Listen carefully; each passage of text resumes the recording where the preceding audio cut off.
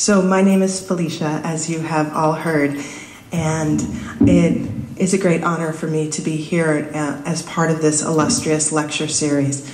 One of the things that I do is I'm the editor-in-chief of LA Yoga, Ayurveda, and Health magazine, and I did bring some magazines for everyone here today, if you would like to take some with you. And in our current issue, we pay tribute to BKS Iyengar, who passed away recently, and whose life and work is extremely relevant to the topic of this talk, which is yoga and Ayurveda in the world today, particularly the Western world, and particularly Southern California, because this is where we are right now.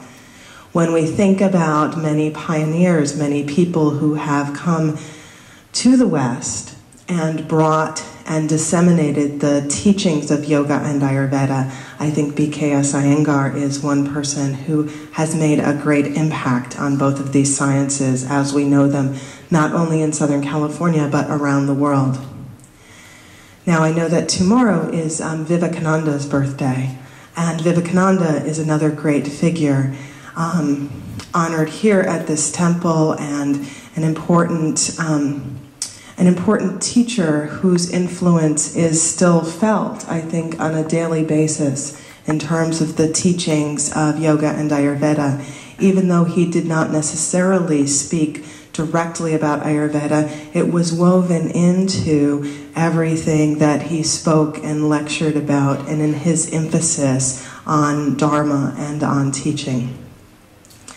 I know in my life I have been very much influenced by both of these sciences, by both of these sacred traditions, and I think I'm an example of somebody who comes from a purely Western background. My ethnic background is mixed European.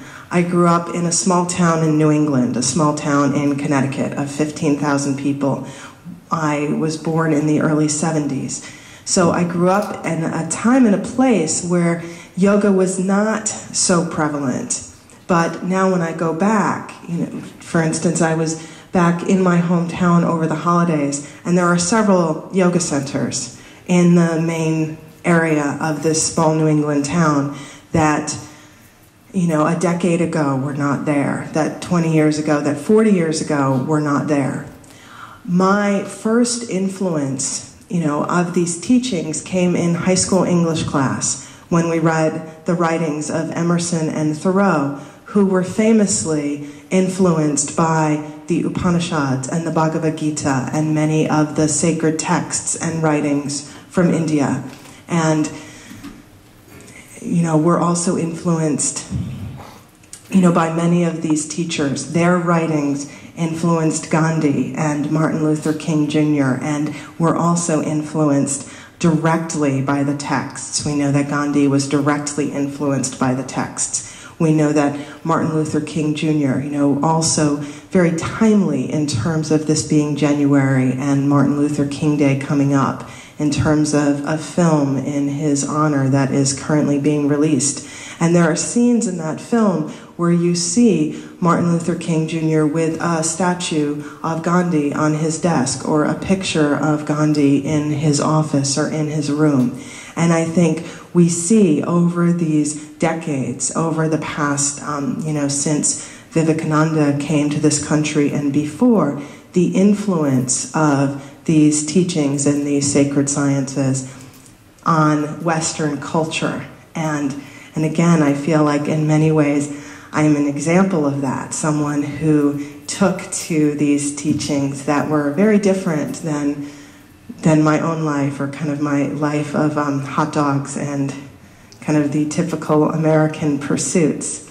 And, when I first became a vegetarian after doing more reading into yoga and Ayurveda, my parents were very puzzled, and even the practice of yoga puzzled them, to the point where now my mother actually attends a chair yoga class at one of the places where she frequents.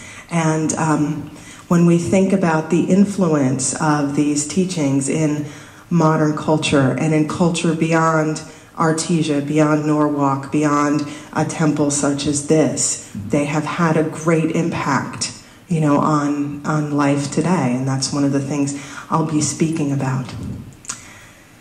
In addition to my work at LA Yoga, Ayurveda, and Health magazine, I'm very involved with the Ayurvedic community. I first began studying Ayurveda about 22 years ago. I had read a book by an author whose name many of us may have heard, by Deepak Chopra. I read Perfect Health. And his is a name that, again, a very sort of Western perspective on the teachings, but someone who has made great inroads and created great influence of these teachings so that many more people have heard of them than might have been done otherwise. After I read that book, I found a flyer at the place where I was going to university. I went to the University of Colorado at Boulder. And in a small health food store, there was a flyer for an introduction to Ayurveda class that was being taught by a student of Baba Haridas, who is the founder of Mount Madonna Center in Northern California. And he is somebody that has been promoting not only the teachings of yoga in terms of yoga asana and the teachings of yoga in terms of yoga philosophy, but also the teachings of Ayurveda, bringing numerous Ayurvedic Vichas and physicians from India so that his Western students could study directly with teachers from India. And so again, my life and my work has been influenced by that, by an Indian guru, by an Indian teacher bringing Vajas from India to the West to teach Westerners. So we see so many examples of this that continue to the current day. So my first teacher was a student in that lineage, in that tradition, and that's where predominantly I learned the practice of yoga, and the study of philosophy is in that setting and in that tradition and lineage. And I fell in love with the practice of Ayurveda. Something that, for some people was a tradition that they grew up with, or may have been a tradition that was a little bit more of sort of grandmother's wisdom than something to be honored in the way that it is becoming more honored today. So I took one class in Ayurveda, and then another, and then another, and another. And at the time, as I mentioned, I was a university student, and I was studying, partly influenced by my interest in yoga and Ayurveda, I was studying anthropology and then environmental sciences, and I was studying plants because I loved and fell greatly in love with the tradition of the use of medicinal plants in Ayurveda and the use of medicinal plants around the world, and had a great love of that and wanted to combine my academic studies with my, how I had fallen in love with yoga and Ayurveda. And to continue that, I went and got a second degree. I got a degree in nursing. And I'm, to this day, a registered nurse in the state of California. And the reason why I wanted to study nursing is I had continued in the practice and the study of Ayurveda. And this was 20 years ago, where it was much less prevalent than it is today.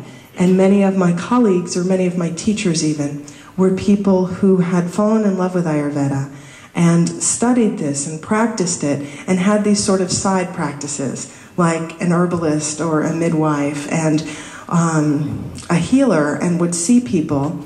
And what I wanted was something a little bit more, which also is relevant to what brings us here today, which is to be able to integrate the teachings of yoga and Ayurveda into the practice of Western medicine and into mainstream medicine.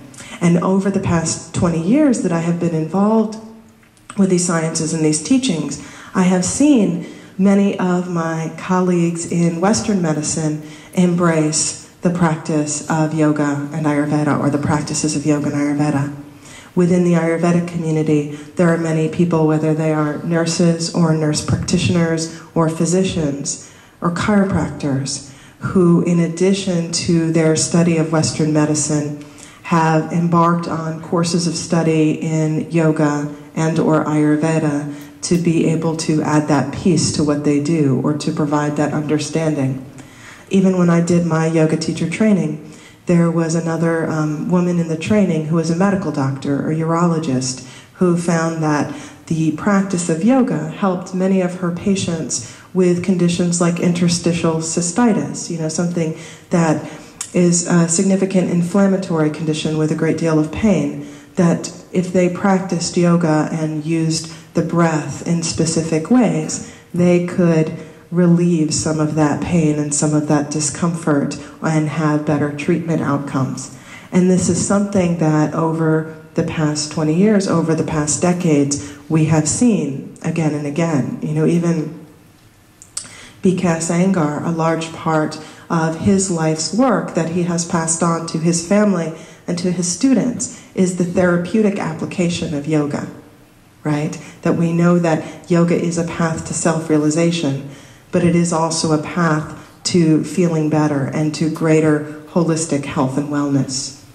And we know that Ayurveda as a medical system is that medical system that explains and describes how we can actually live a life of greater health, and how not only we can live a life of greater health, but through that greater health, we can then do a better job dedicating ourselves to self-realization. Right? It can sometimes be distracting to not feel well, right? Which is why in Ayurveda there is that emphasis placed on how do we find a state of balance in order to then dedicate ourselves more fully to our family, to our dharma, to our own practice of self-realization. And it's something that when I think about my own life and I think about watching yoga and Ayurveda over these past 20 years, which has been a large part of my professional life, I have seen a lot, a great deal, exponential increase in the embrace of Western society for the practices of yoga and Ayurveda. And we can think about it in terms of, yoga and philosophy and the social change work that was begun with Emerson and Thoreau and continued with Martin Luther King Jr. and beyond. We can think about it in the use of traditional Ayurvedic remedies on a daily basis, to the point that the last issue of Vogue magazine, a very Western magazine if there ever were one, had something in the front of the magazine on turmeric and the incredible healing potential of turmeric. And many of us in this room do not need magazine articles to tell us of the incredible healing power of turmeric, is that right? And one of the things, traditionally in Ayurveda, medicinal plants are understood, oftentimes if we combine them in specific ways, their medicinal properties, there's synergistic properties that combining different herbs and plants have. And black pepper, the piperine in black pepper, is understood within the teachings of Ayurveda, within the textual tradition, to enhance the bioavailability of the anti-inflammatory compounds of turmeric, right, of the curcumin and the different things. And an Ayurvedic practitioner, traditionally trained, or even myself, as a Westerner trained by numerous teachers over the past 20 some odd years, I wouldn't dream of utilizing turmeric without black pepper. And in this article, it spoke about how using black pepper with turmeric enhanced the bioavailability and allowed it to be more effective as an anti-inflammatory agent. And if you go to Whole Foods or Sprouts and look through the supplements that contain turmeric, many of them, there are many companies that are starting to include this type of wisdom in the way that they formulate their products, so that they are including things like black pepper along with the turmeric, or they are combining herbs in ways that would be done also in the teachings of Ayurveda. And I think, again, we can see these as examples of, how the tradition is being used well and embraced in modern perspective. Of course, there are challenges along with any gifts, but I admit I was kind of surprised to see even in Vogue magazine we see this embrace of a particular teaching, and again this is an example of it. And one of the things that I think happens in Western culture that we see particularly in modern Western biomedicine is this great love of research, right? And so we have also seen over the past decades an increase in research studies related to the practice of yoga. The person I mentioned, my colleague in my teacher training, did research with some of her patients, in the particular use of yoga therapeutically. And we have seen over the years people like Dr. Dean Ornish, who was a student of Swami Satchidananda. And Swami Satchidananda influenced his work and his research. So we see the influence of great teachers throughout the decades. And Dean Ornish's work is held up as a great example of a pioneer who demonstrated how yoga applied therapeutically, and not simply yoga asana, but meditation, but the use of food, but the use of even community, how people come together in community. What the Buddhists call the Sangha, or how we come together in whatever form, how all of these things have the potential to be strongly healing, and the importance of that in terms of the way it is practiced today. So we see this increase, this surge of research studies related to yoga and Ayurveda. And I think those have also contributed to the proliferation of both of these teachings and practices. And on one hand, we could say, well, why are these research studies necessary? We know that these practices are effective, and we know that these practices work. And I would also say that the really deep traditions of yoga and Ayurveda in and of themselves are scientific, right? What is the scientific method but a very calculated series of observations and noticing the effects and then repeating what works, right? We repeat what works, or at least we hope we repeat what works.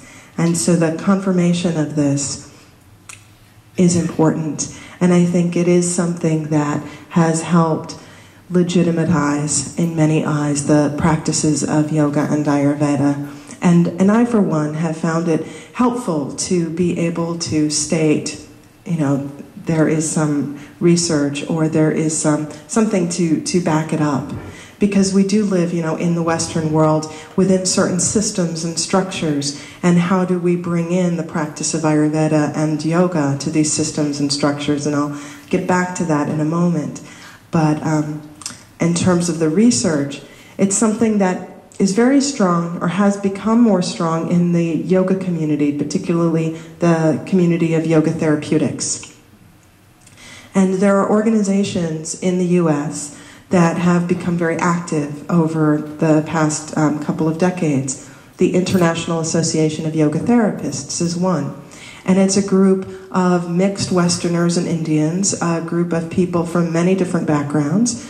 Some of them are Western-trained healthcare providers. Some of them are very traditionally trained yoga teachers or yoga therapists. And with the whole aim of bringing forth the teaching and practice of yoga in such a way that is accessible to people who would like to be able to have access to these practices for their health and healing. That we see the efficacy of them in so many situations, in everything from back pain to heart conditions to helping deal with many of the side effects and issues that come up if somebody is going through cancer treatment, to helping to improve sleep. I could go on for the rest of our time together giving examples, but again, they're examples that you already know and understand and believe, those of you here, and especially those of you here who are proliferating the practice of yoga in this room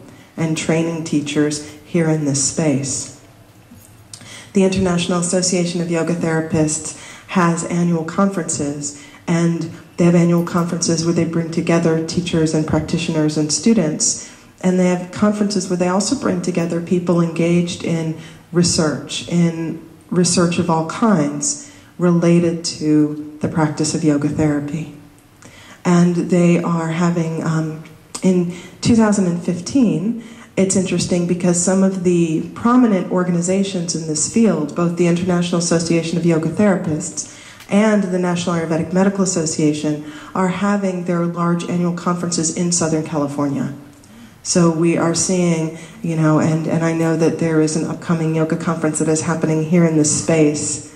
So we see the gathering together of people at greater, more professional levels, bringing these teachings. And I think it's significant that it is also happening in Southern California. I just mentioned the National Ayurvedic Medical Association. So that's an organization that brings together, again, people from different backgrounds. Ayurvedic practitioners and physicians and Vaidya's trained in India, people who have trained in the US, either in formal programs or in more informal gurukula or mentorship type programs, students and teachers, and brings them together in an association. And the 12th annual National Ayurvedic Medical Association conference is happening in April in Southern California. So it is also a bringing together of people in Southern California, which I think is interesting for those of us who live here. Personally, I've been on the board of directors of the National Ayurvedic Medical Association for 9 years. It has been part of my seva, part of my way to give back, to help promote these sciences and help answer some of the questions of how do we integrate a little bit more into modern medicine? What are some of the challenges? I think research studies or even press or hearing about these things is one way that we do. It's one way that it grows, of all the people who will read about turmeric and become curious about something more than simply turmeric, or people who will read about any number of other remedies. It becomes interesting. One of the other research studies that came out in the last couple of years that I found interesting and sort of provocative is in Western medicine, one of the screening tests that it's recommended that people start doing, somewhere around the age of 50 or beyond, is a colonoscopy, right? And so there's a sort of preparation that goes along with colonoscopy. If you receive the prescription from your Western doctor, and it's to drink a fluid, it's to fast for a certain amount of time. Well, there is a traditional practice in yoga and Ayurveda of varisardhati, right, which is the flushing of the GI system, particularly of the colon and of the intestines, and it's a practice that utilizes salt water and specific asana, right? And you would do this, as a practice, right? As a detoxification practice, as a cleansing practice. Well, there was a study that compared the Western biomedical colonoscopy preparation with varisardhati to see which one was actually more effective. If you have to do a colonoscopy, right? And it found that doing varisardhati was more effective and also a little bit easier on the body. That some of the liquid preparation that is used in Western biomedicine, it's called Go Lightly, and it has some things in it that you may or may not be top of your list of what you would actually like to drink. But I found that interesting and also provocative in the way that let's look at some of these questions and look at some of these remedies and treatments and practices and actually look at how they can be utilized in the world today. Because I think one of the challenges that can come up when we consider the modern practice of yoga and Ayurveda is sometimes people may feel it comes from a different time or a different place, or it may feel very foreign. And I think sometimes the strength of Ayurveda is in its venerable, ancient age, but sometimes that can be seen as a drawback. Bless you. And sometimes people can feel that the use of Sanskrit terms could be confusing or foreign, but when we also know that there are some Sanskrit terms that cannot be directly translated into English, so that they must stay intact. But when we look at, and I look at this again in the sort of frame or the lens of my own lifetime, someone who is kind of an unlikely student of yoga and Ayurveda, And we look at, how much the English language has changed as a result of the use of Sanskrit terms, whether or not they are fully understood when they are used in a Western context. But there is still the proliferation of them. There is still the use of them.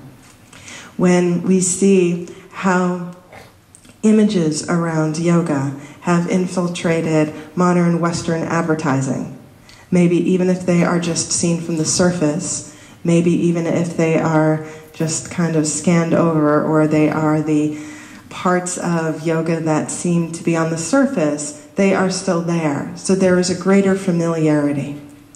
And I think even the greater familiarity of Westerners with the asana practice leads inevitably to a greater familiarity with some of the other practices of yoga. One must start somewhere. And the place we often start is with the body. And I fully believe that a person who practices yoga in any form, that yoga must change them in some way. Right? Sometimes we talk about, how yoga has become corrupted by different versions or different forms of it. But I am of the belief that yoga itself is incorruptible. Right? Ayurveda itself is incorruptible. That these teachings are beyond us. Yes, there are times when people who can be corruptible, we would all agree upon that part of it, as in our imperfection, maybe we are not necessarily always showing something in its best light, but that yoga itself is something that exists beyond all of us in this room or all of us living on the planet in the world today. But I think the great gift is that if we really consider it, there are more people in the world today who practice yoga than has happened at any other time in history. Right? If we really think about that, there are more people in the world today that have practiced yoga than have happened at any other time of history. And I think the same is true of Ayurveda. Even though Ayurveda in the West and in this country is much less known than yoga, and even not as well known as, say, acupuncture or different forms of Chinese medicine. Right? Ayurveda is still a little bit mysterious to people. But what I have seen is we have, Ayurvedic physicians who are speaking on Dr. Oz's show, right, who is watched by millions. We see, or what I have seen, is a greater proliferation of Ayurveda classes being taught at yoga studios. Right? Just at yoga studios, you will see classes in Introduction to Ayurveda. You see, I produce LA Yoga, Ayurveda, and Health magazine. We've been publishing for 13 years. The largest yoga magazine in the world today is Yoga Journal, and they've been publishing for over 40 years and have a very large mainstream following. And they regularly cover components or topics related to Ayurveda, that they are introducing people who have not heard the term before or are not familiar with it. So we see the inroads of this. One of the things that I do, that I've done for several years, is I teach at a professional plant-based culinary school. I teach professional chefs, and I teach them the components of Ayurveda, different medicinal properties of Ayurveda when it comes to food. Now, this is sort of a unique professional school in that it is a plant-based cooking school where they focus on vegetarian and vegan and training professional chefs who do not wish to spend most of their time learning different cuts of meat and how to cook them. And there are a couple of these schools throughout the country. This is another trend that we see that is a little bit different than the community of, say, yoga and Ayurveda. But when we consider, different trends that are happening in the Western world today, we see the inclusion of Ayurveda as healing cuisine that is being taught to people who wish to make this their profession. And it's not something that you would have seen 20 years ago to, such great visibility the way it is today. Even the teaching of Ayurveda in this country, there was a point in time where most of the people practicing Ayurveda in the West were Vaidya's or were physicians who came from India. And they would start to train some students, and some of those students would be healthcare providers.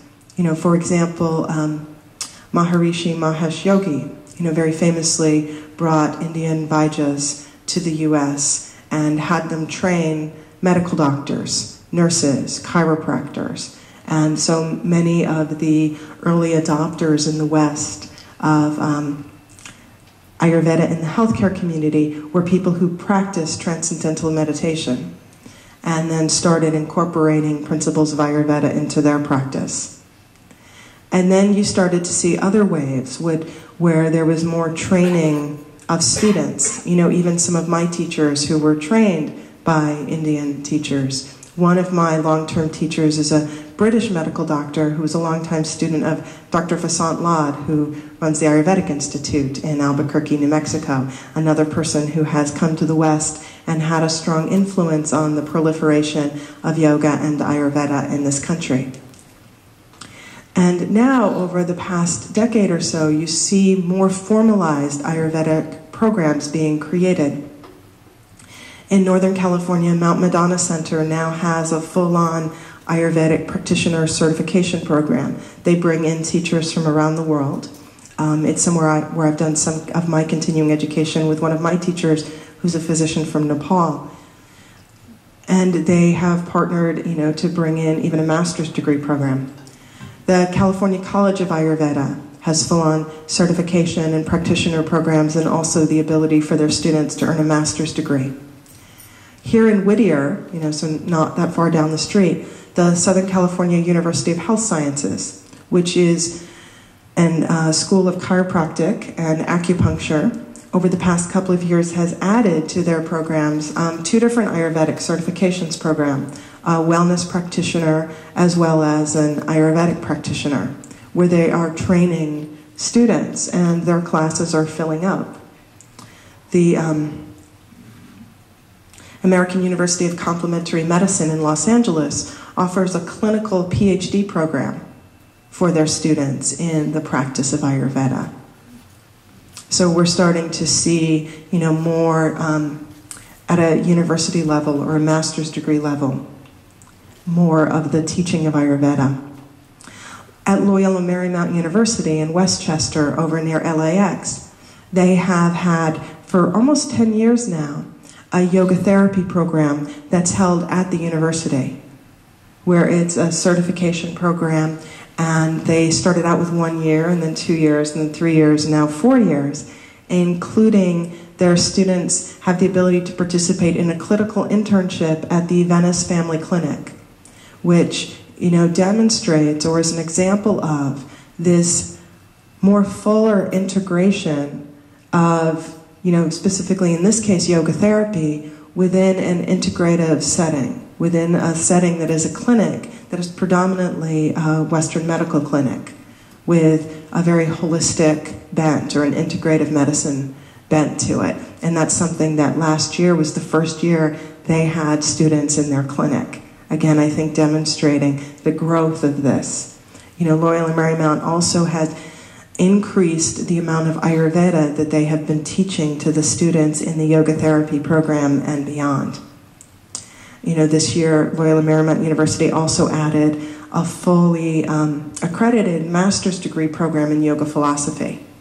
So another example that we see of how these teachings have become more integrated, not just the teaching of asana, but full on the teaching of philosophy, the teaching of Sanskrit, the bringing of students to India, and how this is becoming part of the fabric of the Western world today. In Maryland, this is apart from Southern California, but there's another university in Maryland similar to the Southern California University of Health Sciences or Loyola Marymount University, where they are offering a master's degree program in yoga therapy. So we see more universities offering this type of area of study, which again demonstrates, how it's being brought into the world. So I brought with me a couple of things. As I mentioned, I brought current copies of LA Yoga magazine. I also brought, there's a basket in the back, and please help yourself, some Tulsi tea.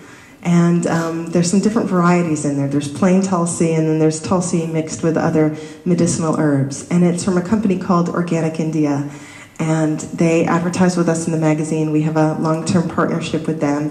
They also support Ayurveda in this country. They are great supporters of the National Ayurvedic Medical Association. They support at the California College of Ayurveda medicinal herb demonstration garden. You know, so they've granted and gifted the university or the college with funds and with seeds to do that, you know, to start to plant more medicinal plants, medicinal herbs that are used in Ayurveda in California, which again I think is a great sign of, you know, how we can look at these practices in a modern light. Well, I traveled to India this past fall with the team from Organic India. They go every year to visit. You know, it's an Indian company. They have a U.S. sales team, and they work with a collective or a cooperative of farmers who are all using organic biodynamic techniques. And, you know, we went to Lucknow and Azamgarh where the farms were, and then we made a pilgrimage to Varanasi where we, you know, we're on the Ganga at sunrise. But again, one of the things that struck me is this connection between, you know, ancient traditional practices in India. They work with Vijjas to make formulas. They look at what are different medicinal herbs and how can they be used.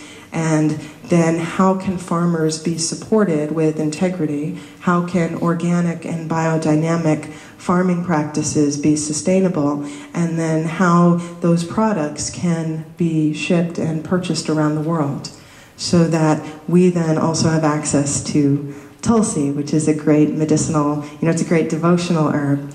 But it is also beloved in Ayurveda because it is an adaptogen, because it helps to strengthen the adrenals and the nervous system, because it helps to bring down a fever. It's good for the lungs. You know, there's many things that Tulsi is good for, and it is the kind of thing that you could drink every day. So when we look at, you know, some of the positive things that are happening in the world today, we can see many examples. I just wanted to check on my time. Yeah, a couple minutes, yeah. Okay, so a couple minutes and we open up to questions and answers, right? So I've given you just kind of a little bit of context and sort of history, and I am a bit of an optimist, I admit, right? So I've talked about some of the positive things that have happened. There are definitely challenges, and I've touched on some of those as well, that sometimes there can be a bit of a language barrier to bringing these teachings into, you know, how they can be more integrated into Western, you know, modern Western biomedicine. But I do think that, again, when we see, you know, how plants are used in traditional ways, or how remedies are used in traditional ways, and how they can be incorporated, it is something that there is a great deal of interest in, and I think that inroads can be continued to be made. Another organization I've been involved with for a long time is a collaborative organization that brings together chiropractors and acupuncturists and naturopaths, as well as yoga therapists and Ayurvedic practitioners, to look at, you know, here are different holistic sciences and how do we work together. So I think it is about all of the different ways that we can work together. And other challenges that have come up are, you know, every few years you hear a very prominent study that reveals the presence of heavy metals found in Ayurvedic formulas or in herbs purchased in Indian stores or in different kinds of settings. And the last time that happened, it was in the news pretty much everywhere, you know, that was a great challenge, and I think that was something that in some ways set the community back a bit, and in other ways was an opportunity for people to look at how to improve testing methodologies, how to look at formulas that are safe for large numbers of people, to look at how to fully use herbs that are organic, or to support companies that are doing so in that way. So I think that there's an opportunity there. And I think one of the challenges, because one of the things that came up at that time was there is a tradition in Ayurveda of rasa shastra, right, of the alchemical preparation of different heavy metals. And not all of that is strictly legal in the US. So it is a challenge that not all of the real traditional Indian Ayurvedic practices can be practiced in the US. So how do we look at what can be practiced and what has a great deal of efficacy and how we can do so? But if we look at, say, Rasa Shastra, for example, it represents the types of remedies or formulations that you would not want to buy over the counter at any time or place.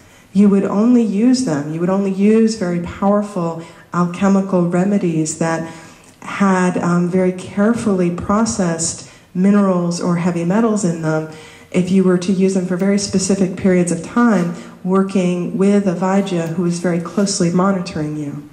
It's kind of like in the world today, we would not go out and get surgery just for fun.